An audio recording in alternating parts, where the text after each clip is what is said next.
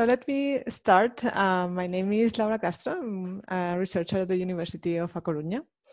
And I'm here today with Vicky and Natalia. And we are here today to defy Philip II of Macedon, Julius Caesar, and Napoleon, no less. And why? Because, well, while they lived in different ages, they all had something in common. Well, they built their empires, and they did so with one motto: divide and conquer. I'm sure you've heard of it. So why we want to defy these three men? Well, we are here to define them because, well, we're not really fond of stone faces. We're not interested in having our face in stone in a museum. If you are, well, maybe you're not really particularly fond of this, of what we are going to present here. But we're going to argue that as a community, the vegan community, we achieve much more. And come on, we are in the 21st century, right? So bear with me and let us see why and how it's better to unite and conquer. Let's look at the vegan community, as I was saying. So we've been using this label for a while, but what is a community?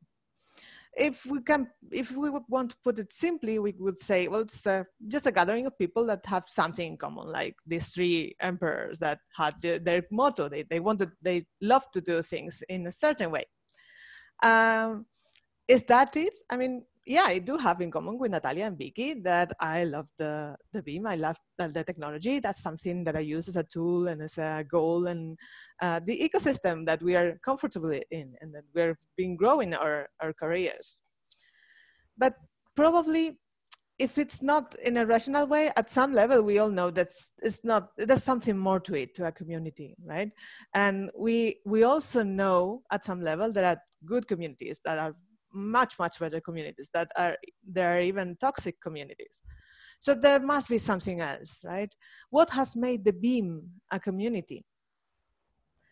And as Martin was saying earlier on, we were not a community, at least not with that label forever, right? So people that are passionate, that are enthusiasts of Erlang, have been gathering for quite some time, since the early 90s. So even more than a decade than Ericsson released the technology Erlang, the language as open source.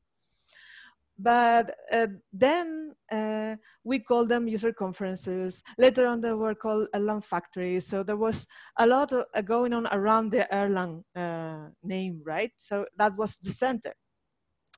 So it was something in the building, but we were not quite there yet. So they were enthusiasts, as also Francesco mentioned. But then something happened. And I will argue around 1020, right? 2010, sorry. But it didn't also happen that. Lots of things followed. And I think that was, for me, that was the breakthrough. So lots of different personalities, different approaches with one common soul appeared. So we kind of shifted from having one languages to having lots of ways of expressing something we were still passionate about, the distributed environment and how we concurrently build things that scaled up a lot. And now we could do that in different flavors. But it was not only the technical part, it was that in doing so, in happening, this process allowed us to reach to lots of different minds, lots of different experience, lots of different developers, lots of different people, lots of different projects. I think that's when we became a community. We stopped using that Erlang label for everything, and we recognized that there were no user conferences anymore. We now call them code syncs, and we do have even an ecosystem foundation. So I think that is when the community identity consolidated, right? So that was when we actually became a community. And there are lots and lots of projects, as I was saying, in this community, and there were projects before. So what happened with the projects? What do the projects that we have in the community now have that help building that identity? that are really good tools for people to join or for people to stay within the community. And there are lots and lots of things that we could mention, but I will pick a few of them. So there are projects that build the community, that build the identity of the community, because they are vehicles for research to go from academia to the industry, like really state-of-the-art industry, state-of-the-art research that gets to industry in really short times. They're vehicles for startups to appear. As I was saying, they're vehicles to new contributors, because there's been a lot of effort in really approachable tutorials. There are lots of projects in the community now that have labels for issues to start contributing. Documentation is now something that we pay a lot of attention to. Lots of projects have integration in mind from the very beginning. So they offer APIs for other platforms, for other technologies. Open source is now something that we also consider from the very beginning when we are starting one of these projects. And there's also reaching out and sharing and communicating with other communities, like it's a case with the Google Summer of Code. That also links with helping new students, new contributors to join the community. So I know it's risky. I'm going to mention one that has all these things. So the Antidote DB is one of the projects that for me is very inspiring, because it has all of these things that I had just mentioned. It's one of the projects that is part of the Sync Free project. And to talk to you a little bit more about this project, I leave the floor to Vicky. Yeah, thank you, Laura. So Antidote was born in the Sync Free project, which is a new project. I worked there in ESL Colors. We were industrial partners looking into how to monetize the results of the project. We worked together with the Antidote group very, very closely. We achieved promising results, and I think the secret sauce was the close feedback loop. We were working in iterations, we listened to each other. It was a good collaboration. Now let's talk about collaboration. Collaboration is a thing we see every day. Just look at the beam. Tons of independent, autonomous agents working towards a common goal. Sometimes in groups, sometimes totally independent. The result they produce adds up. The unified effect has much more impact. Actually, the same was for the results of industry and academia. Not a lot of people know this about me, but I started my Erlang career as an R&D fellow at a non-profit organization tied to my old university. It was fun. I spent there more than 2 years, and then I moved to industry. What I realized during those years, that knowing the general abstract algorithms can be a booster of your productivity. Just an example, once I had an algorithm that produced pairs, but I really, really wanted groups. So I knew the properties of the relation between the pairs. So I have found that grouping the pairs can be done by finding all maximal clicks in the graph. This was a good lesson to learn. And since then, I keep myself up to date with algorithms and research. I tell you what, it pays back. Last year, I again solved a tough problem by solving it in the abstract space. I found that ordering the configs sent to the devices is nothing else than a topological sort of a graph built using schema and dependencies. I believe following research, learning algorithms has made me more productive. Research made me a better engineer. So, fellow engineers, I think, at least it holds for me, that it helps your career if you are committed to follow research results. It can give you and your company the leading edge, reusing existing results, reduce time to market. And well, it's going to save you time that you can spend on something really fun. You are not going to reinvent the wheel. No time wasted on that. That's great. And another thing I noticed when I was in academia is that it is so hard to get inspiration on what to work on, how to produce results usable by industry, by anyone. It is actually not so surprising because I was in a bubble and had no idea about the outside world. Nothing. Well, this has dramatically changed now since I've been in industry. I see real world problems every day, and I do have expectations on the proposed solution. I have expectations on the usability. I have expectations on the implementation. I haven't told you yet, but I'm still active in research, and I publish my results regularly. Knowing the work, the challenges the companies are faced with, made my research more impactful. Industry made me a better researcher.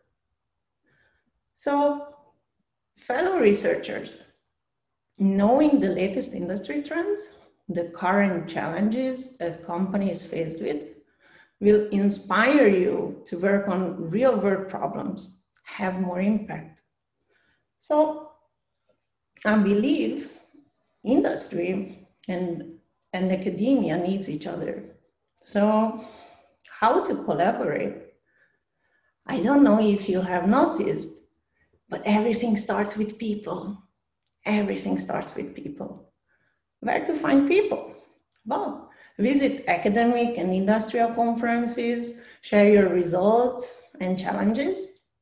Listen to the others, be curious. Start building your diverse professional network today. Here at CodeBeam, we have a lot of industry professionals. More than 200 it looks. Once you are connected with the right people, things will start moving, but it will start moving slowly. And please don't have unrealistic expectations from the other side. No company is going to fund the software technology lab in your university just out of the blue. And well, no researcher will commit half a year to solve a problem in your company as their first project. You need to build trust first. And then you can do more and more things together. So I would definitely say, start small. Help out in one specific project. What is your advice, Natalia? How can one build a network in your experience? Well, actually, after discussing the topic with Laura Viktória, we found out that it is a slow process and we need to be prepared for that. So even after attending one conference, be that academic or industrial one, your network won't appear suddenly overnight, so be prepared to build it over years. It may sound trivial, but we need to attend the events that our target audience attends. So if I'm an academic, I need to be prepared to attend industrial conferences, offering talks and meeting people there. If you are from industry, well, I strongly encourage you to attend academic events and submit papers there. It's important to talk about your research, right? So people know what you work on and why you do that. Another thing is it's not enough just talk about your research. It's also really important to listen to another side and see what issues they face. So one of the academic events that I strongly encourage you to attend is Erlang workshop. And this workshop is everything related to BIM. These are languages, virtual machine tools, security, everything that is around the BIM. And researchers, developers, enthusiasts talk about their work, talk about their side projects, and to submit, to talk at this conference, you would need to submit a paper with a research contribution. So the next question that comes is, why would I, as a developer, write a paper? So the first thing I would say is a systematic approach. So research is all about systematic approach. And when you write a paper, you would systematically write your design, you would systematically do the evaluation. And while you do that, first of all, you may realize yourself that there are gaps that you would want to fill, or you may find out that the problem that you were thinking so long about is actually on the surface as soon as you wrote it down. Or you may find that there are more interesting areas to go on from. The second thing is a feedback. So your paper will be reviewed usually between 3 and 5 experts in the area, and these come from both academic and industry. And what you will get their vision on your project. You will also get the questions, and you will get sort of their vision on what you're working on, and maybe, you know, points for future direction. Finally, it's a point of reference for you, because when somebody asks you about your research, you can just point them to that specific paper and they will read it, and that may be a point for future collaboration or working together. So how to write a paper? I said magic phrase, which was research contribution. So if you've never written a paper and you have no idea how to do that, there is a support at Erlang workshop, and you will be linked with a researcher who will help you with that. They will help you to write the paper, yes, well, by helping you with the structure, and then also guiding you through different steps, maybe even helping you design experiments. If you sort of know how to write, but you would like some help with research contribution and structure of the paper, what and how to write, that's also possible. You're very welcome. And finally, if you're very confident but would like some review before the final submission, please get in touch, and that will be arranged as well. So how to get help? Get in touch either with 3 of us or with the workshop co-chairs, and they will help you to link with the right people. So the next question that we would like to discuss today is diversity. And here, if we go to here we have quite a lot actually to learn from Erlang, and in particular Erlang message passing. So if we want to send a message, then this message should have very specific receivers, right? And then if we want to change the state of some process, then the message that we send, it should be very meaningful to the process we send it to. I believe that currently the problem with diversity are generic messages. They don't have specific audience, and they don't have specific message that they target. And what we get in as a result is frustration. So people who don't experience this specific discrimination, they feel tired of listening of it all the time, and they also feel that actually now they are discriminated. The people who do experience a particular discrimination, they also feel tired and frustrated because nothing changes. So going back to Erlang message passing, what we can do, first of all, is remove ignorance. And we can do that, but actually knowing our team, knowing what discrimination they face, and working and sending our messages specifically to those groups. The next thing that we can eradicate are assumptions and false care. So rather than assuming what our team wants, we need to talk to our team and ask them what they want, what they believe would change their state, and then work with that.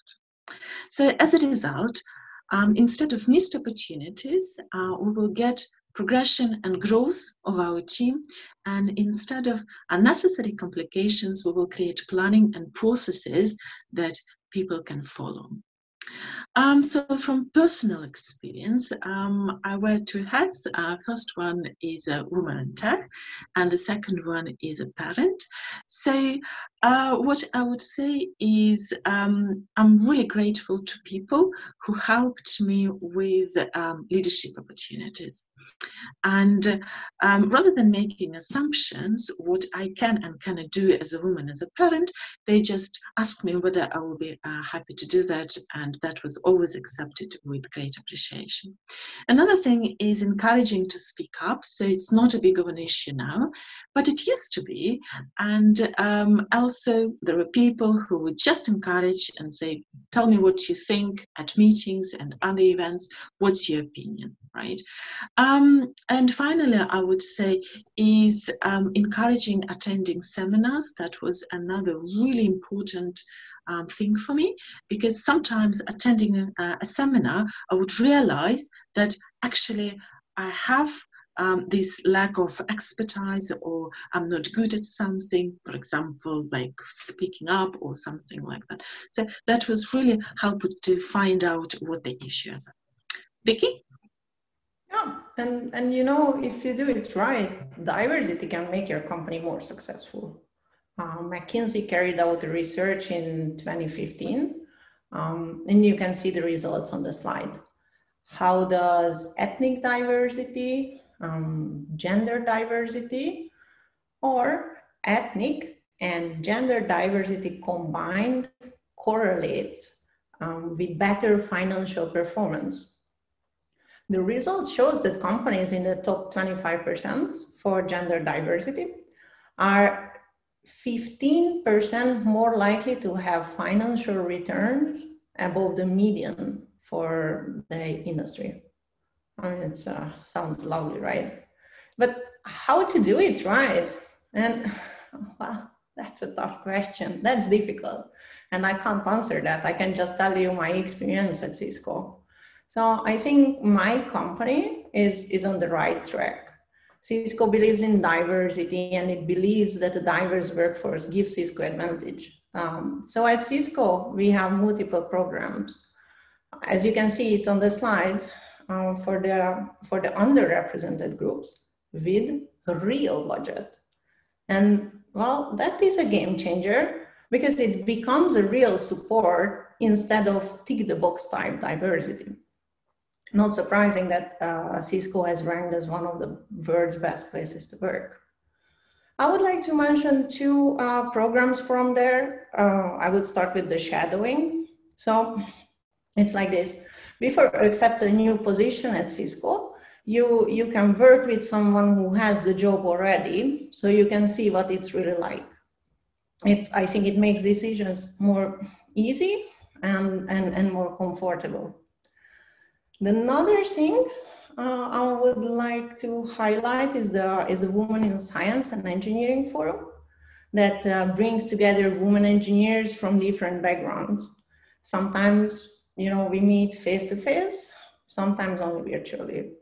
But when we do meet, then we discuss technical and non-technical topics. We listen to talks and have a good chat. So yeah, well, and you know, on top of that, I have the best team. So I guess it's obvious to you that I like to work there. But you know, life is not only about work, right, Laura? Indeed.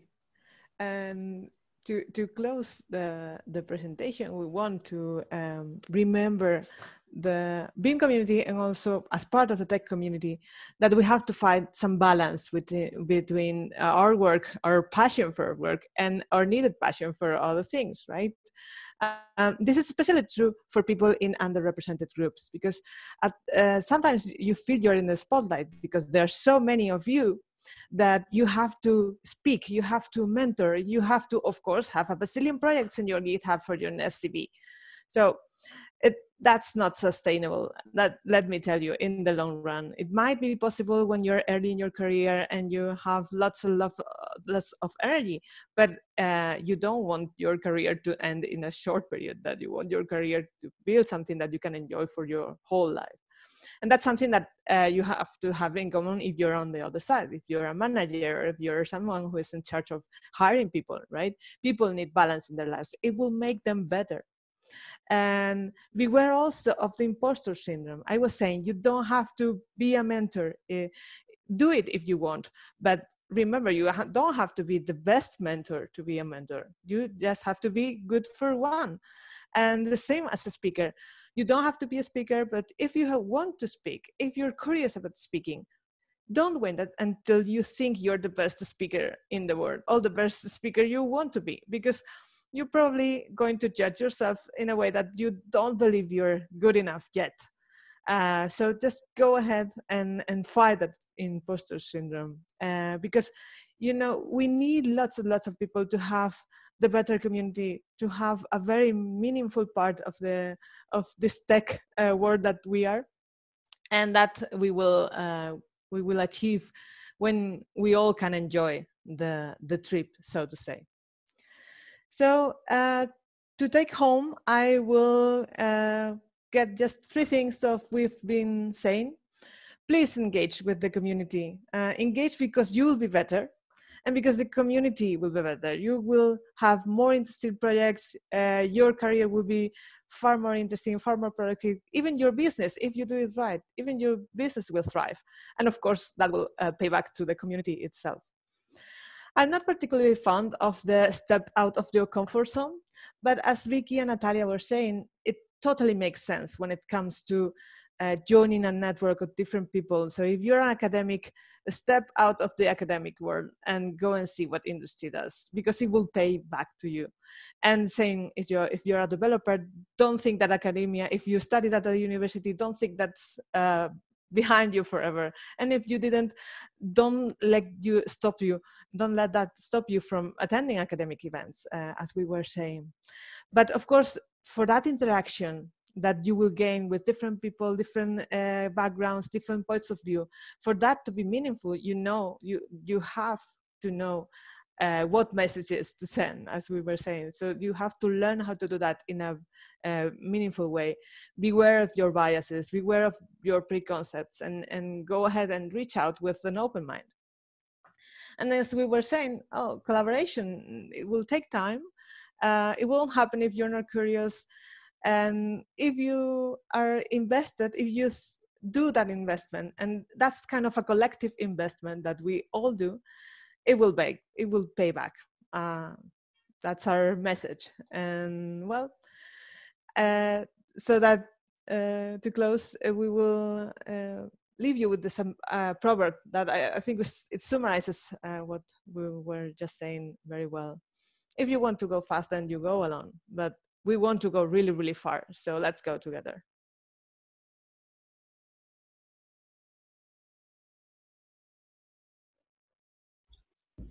Thank you so much for this inspiring talk. I think you mentioned collaboration between industry and academia, and it's no secret, with the speakers get together, which we had for the conference yesterday, took place virtually from Uppsala, where I think one of the many cooperations between Ericsson and Uppsala University started back in 1994 when they started teaching Erlang. And we actually got a very kind of spontaneous, improvised virtual tour of the center of Uppsala, the castle, the cathedral, the Gustavianum, and kind of lots of other, the river, the Fyrisån, and lots of other highlights. So yes, couldn't agree more. So we have, if you have any questions, please post them in the chat in the app, and I will then let you go in and read them out. So we have one question from Aaron. Aaron, can you unmute yourself and ask the question yourself? That would be great. because you might have follow-up questions. And this question is for Vicky. Hi, yes. I was asking about, or I wanted to ask about the different algorithms that were mentioned. One was about pairs and sorting a graph, and where might be a good place to find some of these algorithms? Right. So, you know, you have, there is a lot of books about algorithms. I think you have books for graph algorithms. Then you have books for distributed algorithms or concurrent algorithms. I think Google will be your best friend, and then look for the citation count. So then you are going to read the one with the most impact. I would also add that there is ResearchGate. So if you register them and the paper is not open source on Google, you can't access that. So you go to ResearchGate and request that paper from the author, and they will be very happy to share it with you. Just to add up a little bit, also, if you look for, as you use Google regularly, you just Google Scholar. And after you do that for a while, and not that long, I think every week or every 2-3 weeks, Google will email you, like, there's this new paper that is similar to things that you've read or searched for before. And well, I tell you, you better have a label, because there will be many of them that look really interesting. Then you have to find the time.